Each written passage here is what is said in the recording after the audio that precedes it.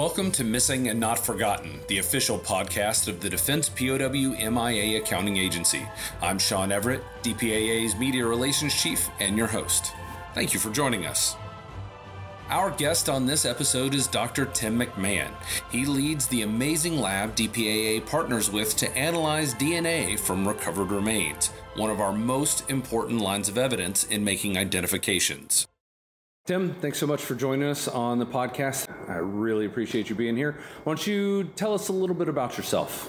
So I am Dr. Timothy McMahon. I am the Director of DoD DNA Operations for the Armed Forces Medical Examiner System. I oversee two units within what we're going to call the AFMES, which is the Armed Forces Medical Examiner System. I oversee the Armed Forces Repository of Specimen Samples for the Identification of Remains, or AFISER. We're just going to call it the repository. That houses all of the DNA reference cards that we have collected since 1992 for all of our active duty reserve and National Guard service members. So now, if somebody is killed in a current theater of operation, we have that direct reference card. We do not have that, we'll talk more about this later, that opportunity for any of our fallen heroes from World War II, Korea, Vietnam, or the Cold War. We didn't know about DNA then. The other unit I oversee is the Armed Forces DNA Identification Laboratory, or AFDIL. AFDIL houses all of my DNA scientists, and we have three main missions there. We have current day operations that has 12 very highly talented scientists that do all of the current day DNA testing. So these are any service members killed in current theaters of operation, training accidents, or federal exclusive land. Then I have my past accounting section.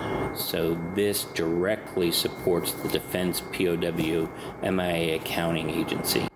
I have 87 scientists assigned to that unit that does all of the DNA testing for DPAA.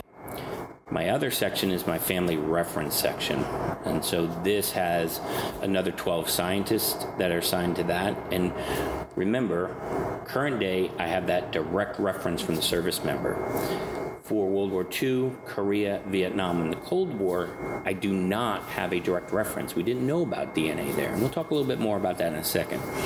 So we have to rely on DNA that comes down through either the mother's side, called mitochondrial DNA, or the Y chromosome, which comes down through the father's side, or we can do modern DNA testing methods called autosomal short tandem repeats.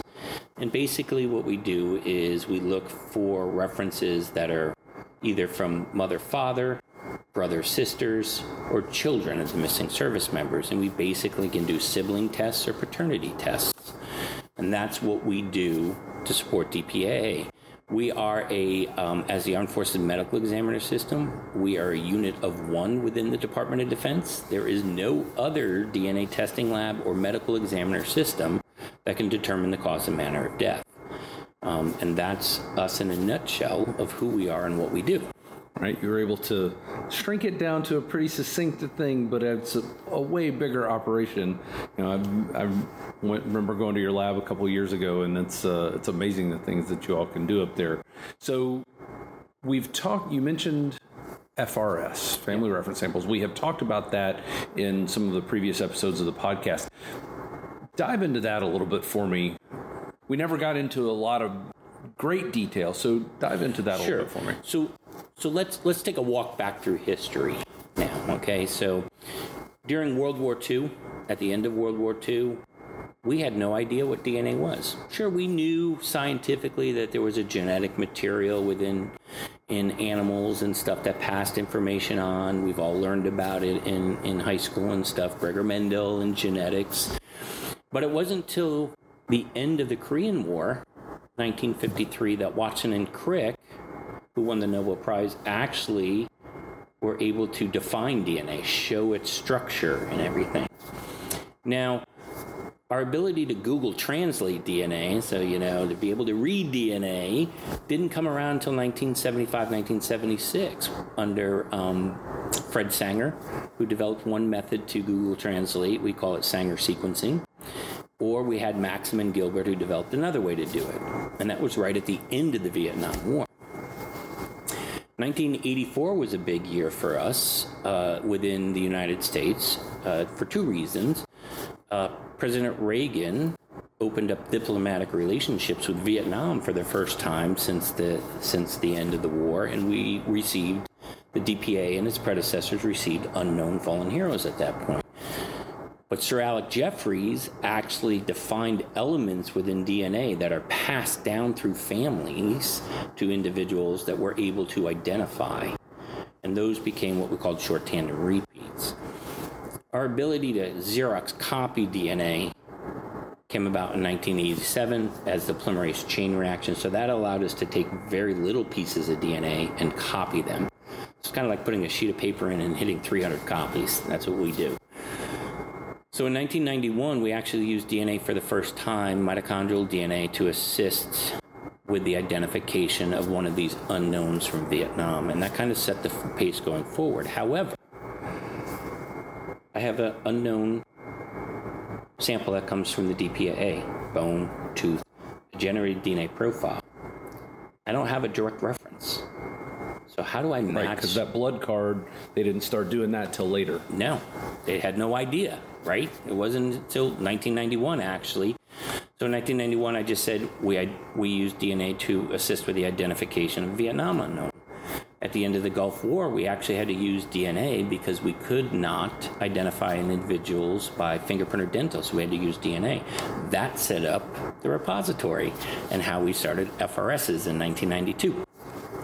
So what we learned over time is that there are two types of DNA within your body.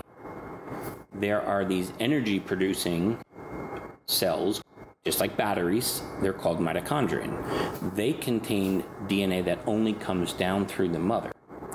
So if your mother had 3 sisters, and you're the missing service member and you're an only child, your aunt has the same mitochondrial DNA as you, your maternal aunt, and your maternal niece or nephew would have the same mitochondrial DNA. So that is a family reference that we can go after.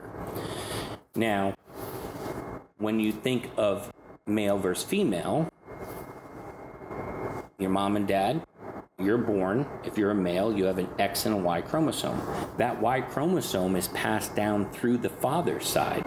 So if you're the missing service member and your father had 3 paternal uncles and they had sons, so paternal nephews, they become viable references. And when they marry, a paternal grandnephew from the missing service member would have the same Y chromosome. So using genealogists, we can track down and find what we call a viable living family reference. And then we ask them to donate to us, and we put it into a searchable database in real time. So that when we get this unknown sample, and we know it's in the blind, we know it's from Vietnam, we can search the Vietnam database. So how does that help? When you think about the total number of missing people, we could talk 82,000 people. And let's take a bite out of this. At the end of the Korean War, there were 8,100 missing service members. We started collecting references for Korea in 1992, and as of today, I have 92% of those missing 8,100 service members, so about 7,700 and change, I have a reference for in the database. That's amazing. Because of that high number, we can make associations very quickly. Now, when you deal with an FRS, there are some limitations. When you talk about the maternal or mitochondrial DNA, because it is what we call a lineage marker, there are common sequences when you look at only small pieces of the mitochondrial DNA. I tell people to think about mitochondrial DNA like a clock, because it's circular. And we look at a very small region between 11 a.m. and 1 p.m., and we call that the control region. 90% of your mitochondrial DNA codes for essential functions. So when you have changes, it's we call it the hypervariable region in that, because it can absorb these changes without causing birth defects or anything like that.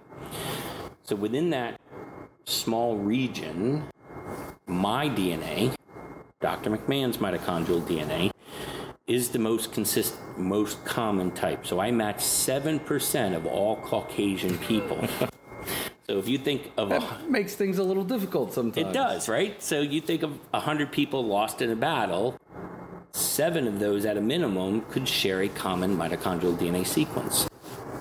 However, I have a different father than those other 7 people. So just like a giant jigsaw puzzle, I use mitochondrial DNA to establish the borders, and then I have a bone that has a common sequence, and I've limited it to 4 people, and those 4 people have paternal references. I then do Y-STR testing, or Y short tandem repeat, and I exclude 3 of those people, but include 1. We have now made that association to assist with an identification. So there's a lot that goes into it, and so time has changed the landscape of how we attack different things. Because of the methods that we utilize, it used to take 5 grams of a bone, and then we could not dissolve all the bones until we developed a new method in 2006.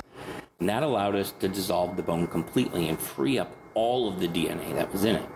So instead of 5 grams, I only need 0.2 grams. So very small pieces of bone. Right, so very little can generate an ID then. Yes.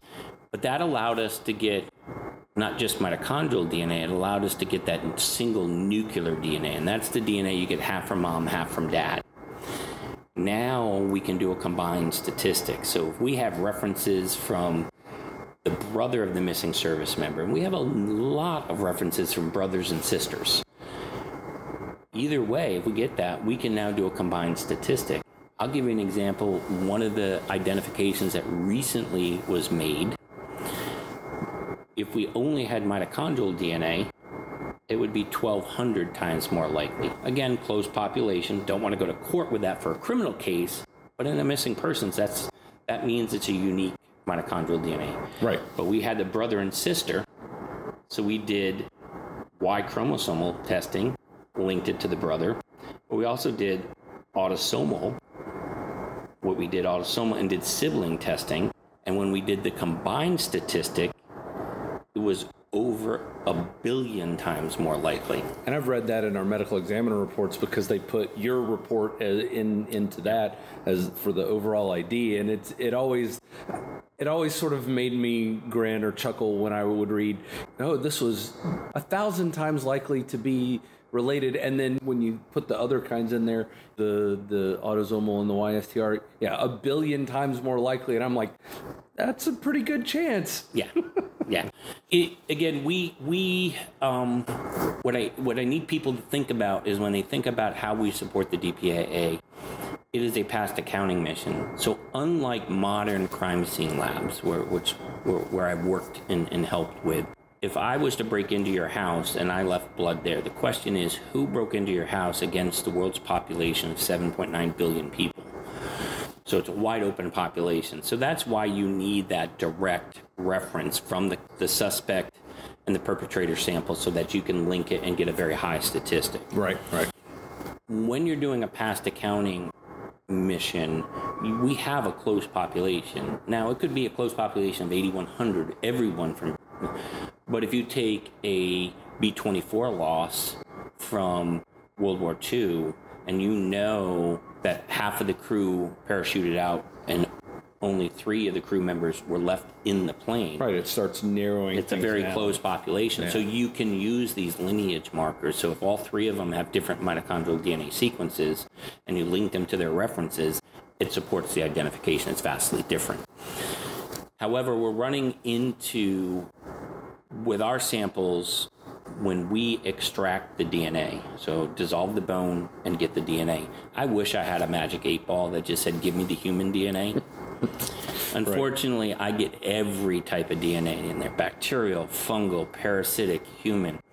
And unlike a modern sample where I could take a cheek swab from you, Sean, right, where it would have huge amount of human DNA and then some very low-level normal bacterial DNA that we have in our body.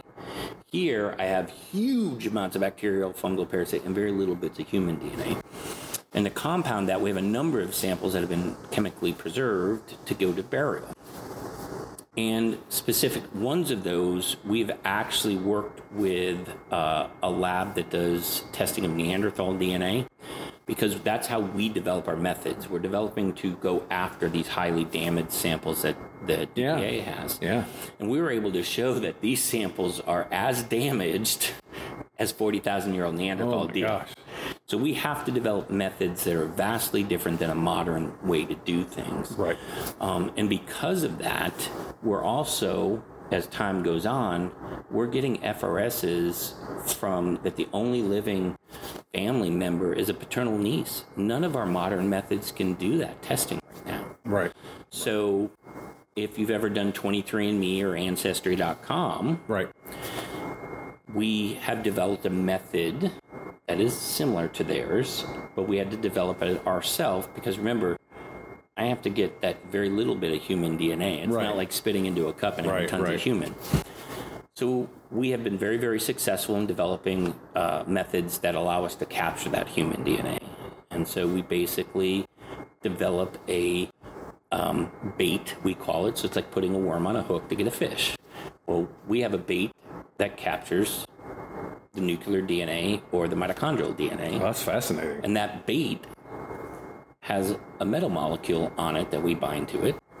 And we can use a magnet to pull the human or enrich for the human DNA. Oh, wow. And so that allows us to get the results that we want. And so we were hoping, so like it's called, the buzzwords in the field are forensic investigative genetic genealogy, or FIG. They used it to catch the Golden State Killer. They're using it to do cold cases now.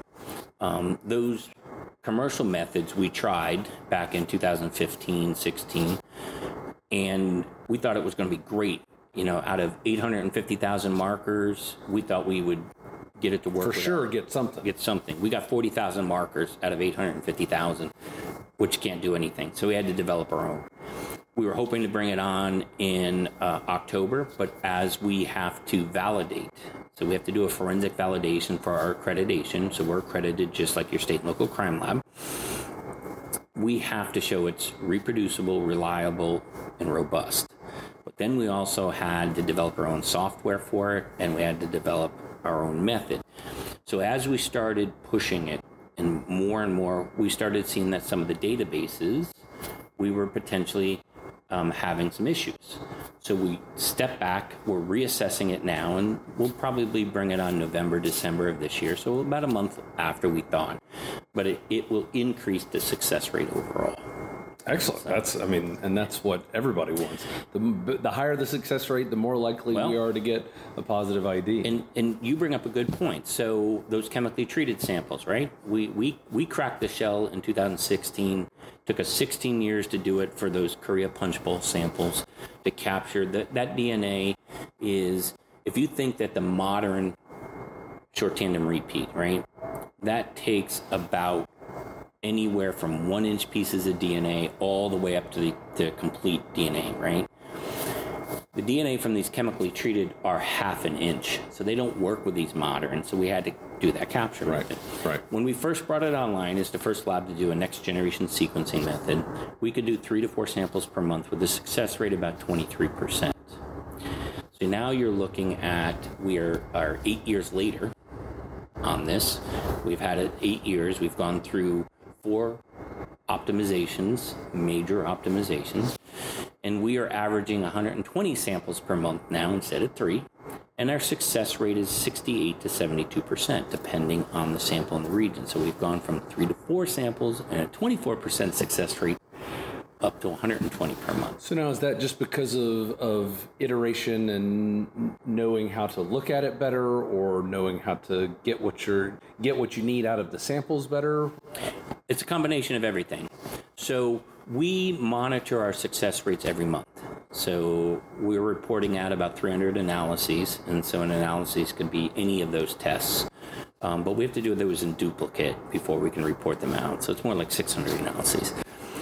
But our success rates they start to drop, we start to reassess what the sample is. How do we increase our success rate, reduce the steps to get to increasing, and how do we prevent contamination? So part of it is the reiteration, part of it is through optimization, part of it is I worked with the company called Illumina, who makes the initial NGS instrument that we bought, and they made a larger throughput instrument that was more for medical diagnostics. And in chatting with them, they were very, very helpful to us. We talked for about 6 months. They didn't want to sell us an instrument that wasn't geared for forensics because of how they wanted to honor the mission. But eventually they said, okay, we see your method, we see what you're doing, you're using the same stuff we do for the medical diagnostics, the same cassette that we would do, and they sold it to us. And that allowed us to go from only putting 7 samples onto an instrument to being able to run 24 samples, so a 3-fold increase. Yeah.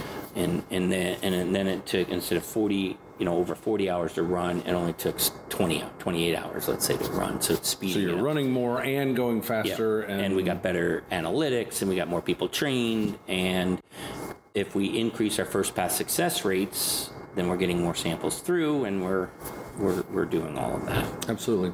So one of the things that I know I've heard you talk about in the past that I want to address for those who may be listening who've never had the good fortune to be able to hear you give one of your talks at one of our family member updates or annual government briefings, the family reference samples that we take, the FRS, some people are hesitant to give the government their DNA. Talk about the protections that go into that for the past conflict mission. Absolutely. So again, people associate us as a crime lab because we use the same type of testing that they do, and we have a database. However, our database is a secured database. So when you sign our form, because we fall under the Defense Health Agency, we've always been the Armed Forces Medical Examiner System. Since day one, those are protected under HIPAA. Okay, so that's the same statement when you go to the doctor, Sean, and they say, okay, you're going to sign. Right. The informed consent is very specific. It says that you, the donor, understand that you're going to give us your DNA, nuclear DNA, mitochondrial, and that we will run it, against a viable test within our lab, and that you give us the right to put that into a database to be used only for the identification of your missing hero. Okay? Because of that database is secured. Even DPAA scientists don't have access to it. The Armed Forces Medical Examiner, the docs downstairs, don't have access to it. The only people who have access to my database are my staff, who have been signed off through their training, and myself. And so that's how we protect it. So even an outside agency coming in, like a crime agency or a local crime, they can't search it because of the way that it was set up and the way that we collected it. It can only be utilized to identify your missing servicemen. And that's good, because if we can get that word out there, then hopefully the people who are hesitant, because they're afraid that anybody will be able to look at their DNA, hopefully they'd be more likely to give a sample. And the big thing that everyone has to do is we're not like, when you do a test through 23andMe and Ancestry.com, they're looking at a large number of targets, over 850,000 targets.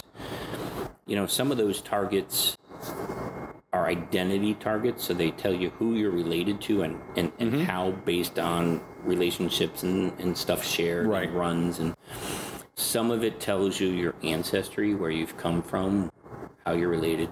But there are genetic predictors of disease markers in there as well. Okay. When we look at mitochondrial DNA, we're not a genetic diagnostic laboratory. So when you do a short tandem repeat or an STR test, those are non-disease predicting markers. They're basically outside of what we call the coding region, or that region we call an open reading frame. So think of a sentence. if the sentence says the cat is red, and I take the T off, and you tried it's he, and everything shifted one, you're not going to be able to read it. Okay, so we're outside of that, so it doesn't code for genetic disease. The mitochondrial DNA, although we sequence the whole mitochondrial genome, we don't look at disease predictive markers in it. And so our databases don't have that type of information in it.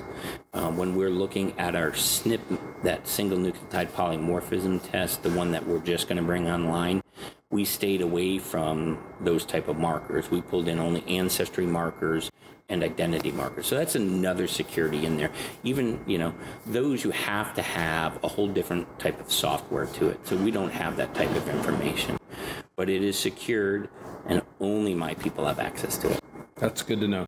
I have heard that before, but it's good to let everybody else who might be listening know, just so that if they need to give, if we're trying to find one of their service members and they're hesitant to give that DNA, that hopefully knowing that it's secure and it won't be used for anything else. And then we take it one step further.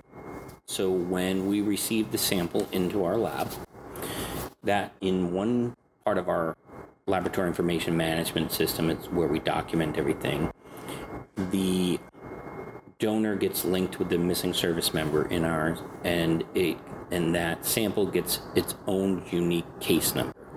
So for example, 2024F, so year 2024, F for family reference, and then the next successive number. And that is the number that goes through the lab, not their name, that unique number. And that unique number is what is entered into the database. And you have to have two parts of our computer system to link them together. Gotcha. Okay. So we do keep it, we what we call anonymize the sample. Yeah. That's good. So that's really all that I have to ask you about. Is there anything that we didn't touch on? Maybe something that you guys have coming up? Some neat new technology. We talked about the SNPs. That's the newest one that we're coming online with. It's a little too early to talk about some other stuff that we're looking at. I think the biggest thing to understand is under the Armed Forces Medical Examiner system, we've been partnered with DPAA as their DNA testing laboratory within DoD since 1991. There is a medical examiner who is out at the DPAA to do a scientific finding of identification. I think what people need to understand is that there is a constant communication between our laboratories in Hawaii and Offutt with my lab. We talk every day. We have cases for ID meetings where we have 20 scientists on the phone, on Teams, and we're reviewing the case. The anthropologist talks, the DNA people, they talk about the DNA. We review that case so that there are multiple different eyes looking at this. And I think that's something people may miss, is the level of communication and interaction that we do. I think people think that we're separated and we just don't talk that much, and we talk every day on this. Right. We may be separate agencies, but we are tight partners in this mission and have been for decades at this point. And I think the one thing people also need to understand is to honor our fallen heroes, whether you're talking about the DPA lab in Hawaii or Offutt, or you're talking about AFDIL, we don't give up. We are constantly evolving new methods, and both of our laboratories typically are 5 to 10 years ahead of your state and local labs when we're doing this stuff. But just because we didn't get a result in 1998 on a sample doesn't mean we give up on that sample. As we develop new methods, we meet and talk again. There are IDs that are coming out from samples that were initially tested in 98, then in 2008, and they didn't work. And all of a sudden, with the new methods, they're working. We don't give up.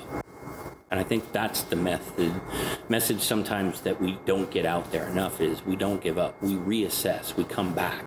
Right. Yeah. The fact that just because it doesn't work now doesn't mean it won't work in the future. Yep. And we keep that going. Well, Tim, thank you so much for coming on the podcast. I really appreciate it. And I know that our listeners will appreciate the sort of, I guess, a little bit deeper dive into the world of DNA, because it's such an important part of bringing our service members home. So thanks.